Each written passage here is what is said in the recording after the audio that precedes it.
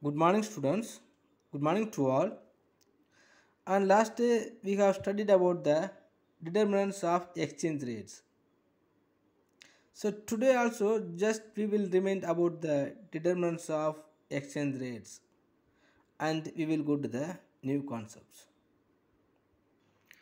How the exchange rates are going to determine? So on the basis of some of the factor only the exchange rates are going to determine. So what are the factors are there to determining the exchange rate is? First one is differentials in inflations. The inflation and the exchange rates are inversely related. A country with a consistently lower inflation rate exhibits a rising currency's value as its purchasing power increases relative to other currencies. Normally, the inflation rates of one nation is very low. What will happen? The currency rate also will be increasing because when we have the inflation situations our value of currency is very low, so all the nations will come to our nations to make the imports. So when we are, even when we have the chance to making the exports on more, our value of currency is very low, so we cannot increase our rate of exchange, otherwise we cannot make our value of currency is extant. Next, differentials in interest rates. So there is a high degree of correlations between interest rates, inflations and the exchange rates. So central banks can influence over both inflation and the exchange rates by manipulating interest rates. So on the basis of the inflations and deflations time, the central bank will take some of the efforts to rendering the money to the entrepreneurs. So the exchange rate will be reduced on the deflation time and the interest rate will be increasing on the inflation time. So whenever we have more interest rate, so the foreign direct investment will never come to our nations. So in the same time, the deflation time, we will attract more foreign direct investment because the rate of interest will be very low. Next, current account deficit. A deficit in the current account implies excess of payments over receipts. So the country resorts to borrowing capital from foreign sources to make up the deficit. So excess demand for foreign currencies lowers a country's exchange rate. Whenever we have the deficit current account, so our receipts will be increased. Next, public debt. The large public debts are driving out foreign investors because it leads to inflations. As a result, exchange rate will be lower. So whenever the governments are taking to make the expenditure to providing the infrastructure facilities, the inflation rate will be increased. As a result, exchange rate will be lower because whenever governments are going to make the more expenditures, the inflations automatically will be created. But on the basis of the inflation time, so our Reserve Bank of India also will be increasing more rate of interest. By thinking of the more rate of interest, the foreign direct investment also will be reduced. And because of that, we will get the lower exchange rate because the value of money may be very lower.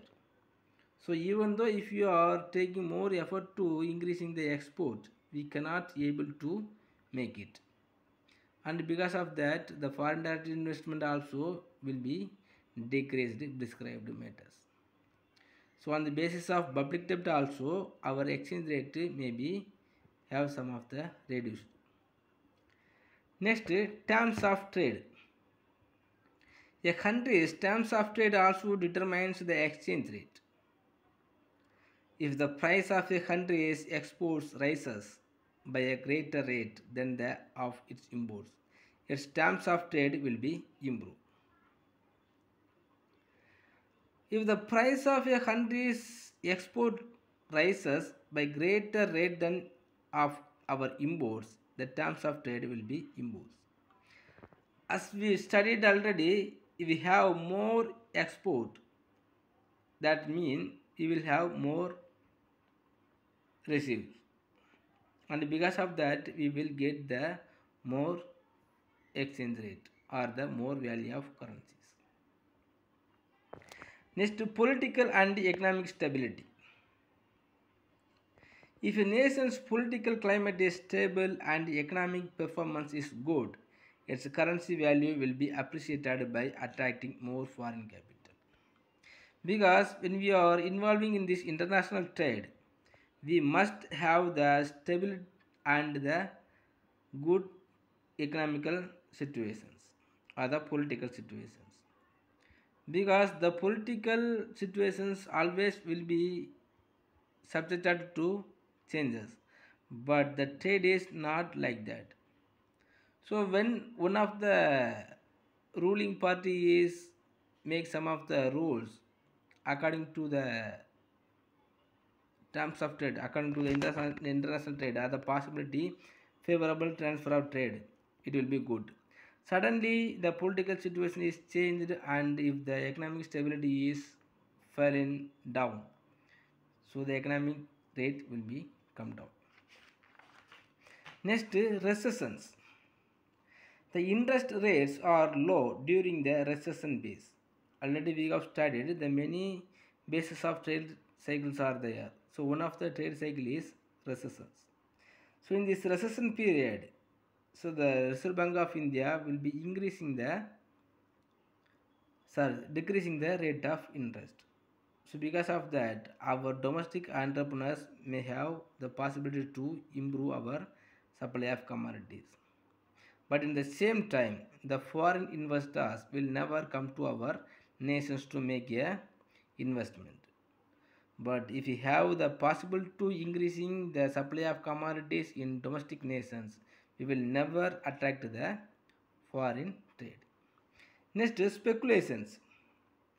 If a country's currency value is expected to rise, investors will demand more of that currencies in order to make a profit in the near future.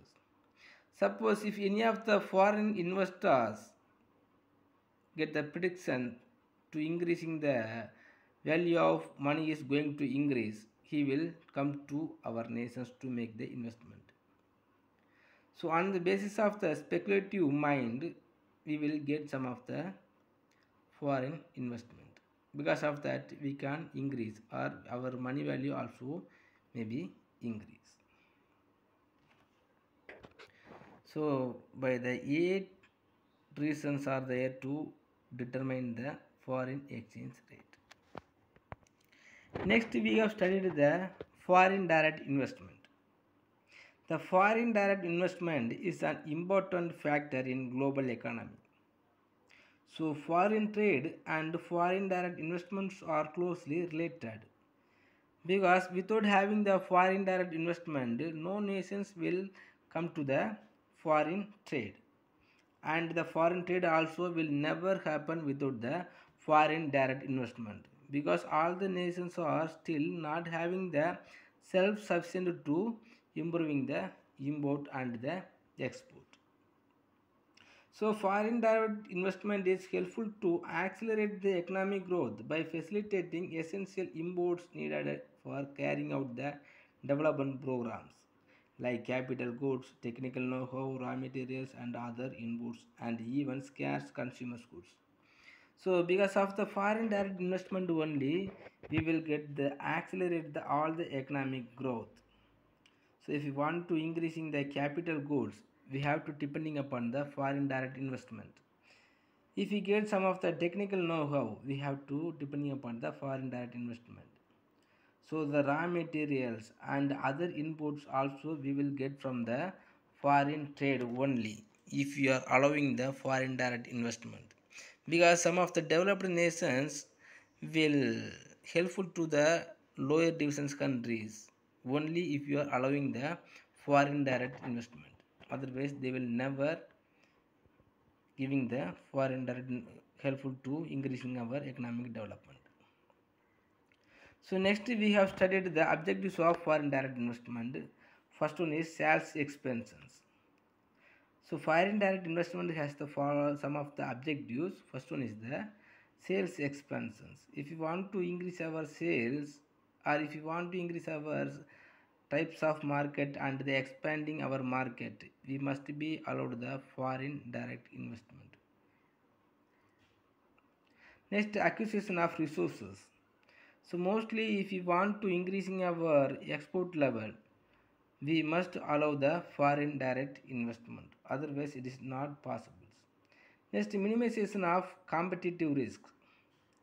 So if you are allowing the foreign direct investment, so we can have many industrial sectors, and because of that we will get more employment opportunity, we will get more market facilities, and all the peoples can able to get all the commodities produced by all the countries. So normally the competitive with the domestic nations will be reduced. Okay students, then today we will study about the advantages of foreign direct investment. So what are the advantages are there in this foreign direct investment mean? First, increase the investment. How the foreign direct investment will be increase the investment?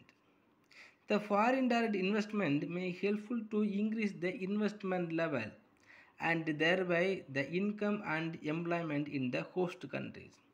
So when we are allowing the foreign direct investment, they will make investment on the domestic nations. Because of that, we will get more industrial sectors.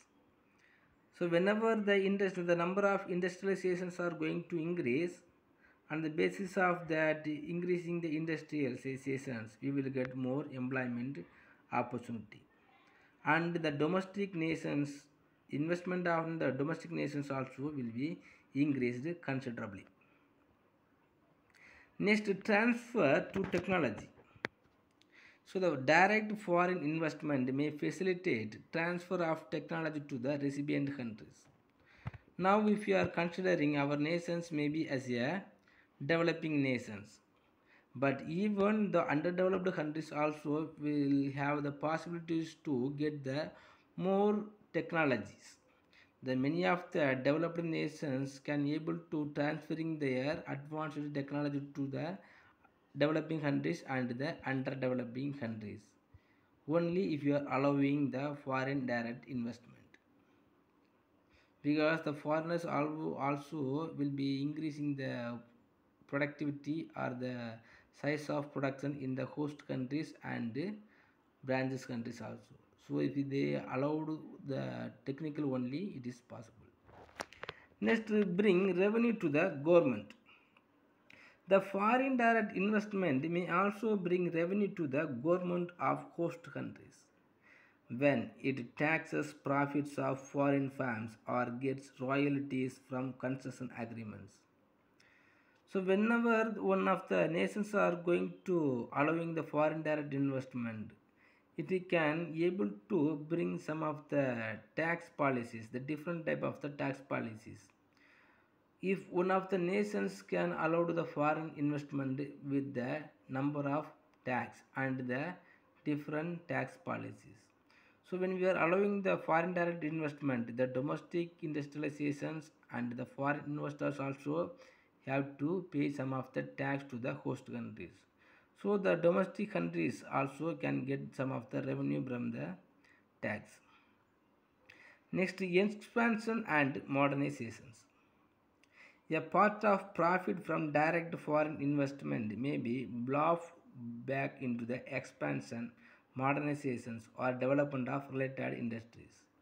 So, even if you are allowing the foreign direct investment, we can have the possibilities to expand and make the modernization into our industrializations in our domestic countries.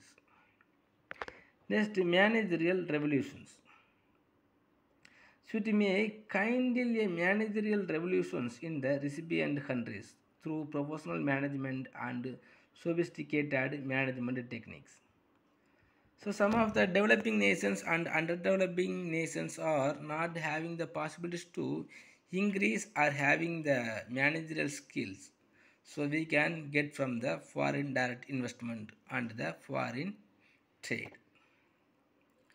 Next, increasing the exports. How we can increasing the export from the foreign direct investment means foreign capital may enable the country to increase its exports and reduce imports requirements and thereby case of balance of disequilibrium. So whenever if you want to gathering the foreign direct investment, so the foreigners only will make the possibilities or chances to increase the export to their neighbor countries and the trading countries. Sometimes for example, if you are allowing the foreign direct investment on the American investors, they will make the possibilities to increasing the export on the another one of the countries. Next, break the domestic monopolist. So foreign investment also help to increase in the competitions and break the domestic monopolist. So already we have studied every nations also have one of the monopolistic powers. Monopolistic powers means in our nations if any of the producers can have the power to produce as a monopolistic, he only will have the power to fixing their price of their commodities. But if you are allowing the foreign direct investment, so the foreigners or the foreign investors also will make the industrial and to produce the same commodities with the low price.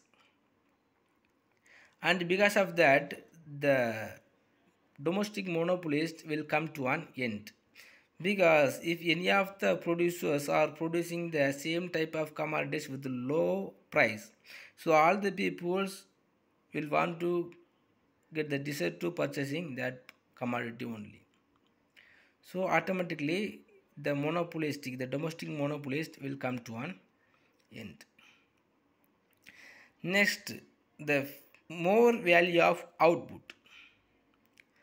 If foreign direct investment adds more value to output in the recipient's country than the return on the capital from foreign investment, then the social returns are greater than the private returns on foreign investment.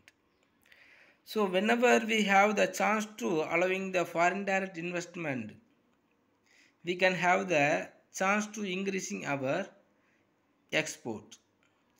So whenever we have the chance to increasing the export, we have to increasing our output of domestic countries.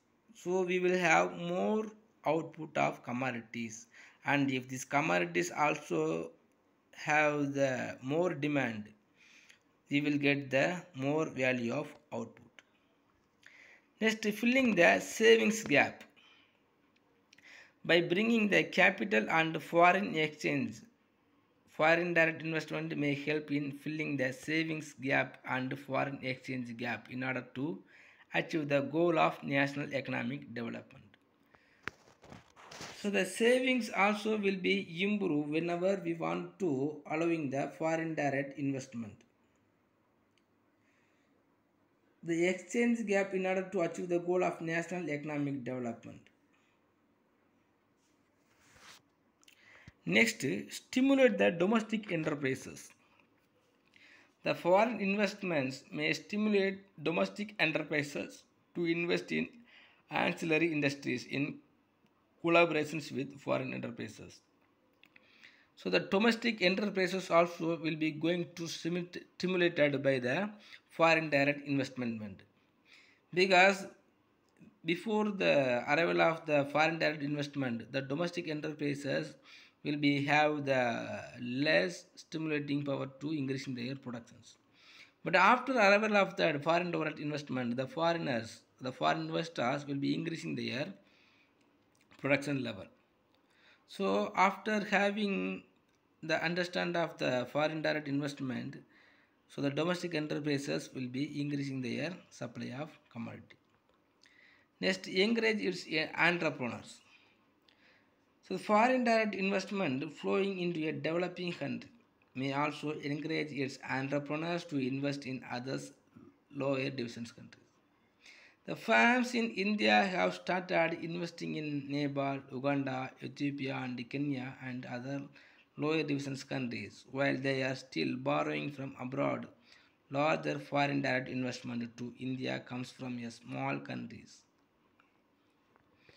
So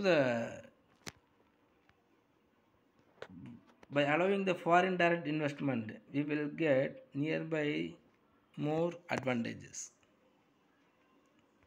Next, disadvantages of foreign direct investment.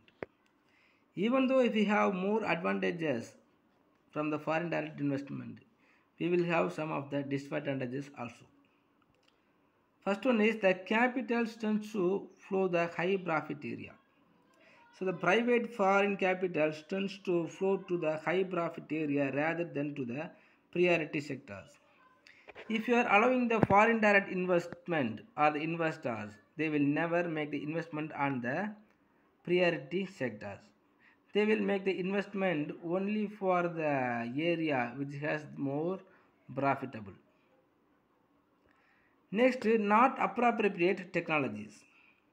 The technologies brought in by the foreign investors may not be appropriate to the consumption needs, size of the domestic market, resources availabilities, stages of development of the economy, etc. Even if we have the possibilities to transferring the technologies from the developed nations, these technologies will not be helpful to our developing nations, and some of the technologies will be having the not appropriate portions only. Next, unfavorable effect. The foreign investment sometimes have unfavorable effect on the balance of payment of a country, because when the drain of foreign exchange by way of royalty, dividend, etc. is more than the investment made by the foreign concerns. So even if you are allowing the foreign direct investment, so it is not sufficient to able to or otherwise the equal to foreign exchange rate. Even if you are allowing the foreign exchange, the foreign direct investment, it will not able to helpful to come our balance of payment as equal. Next, interfere in national politics. The foreign capital sometimes interferes in the national politics,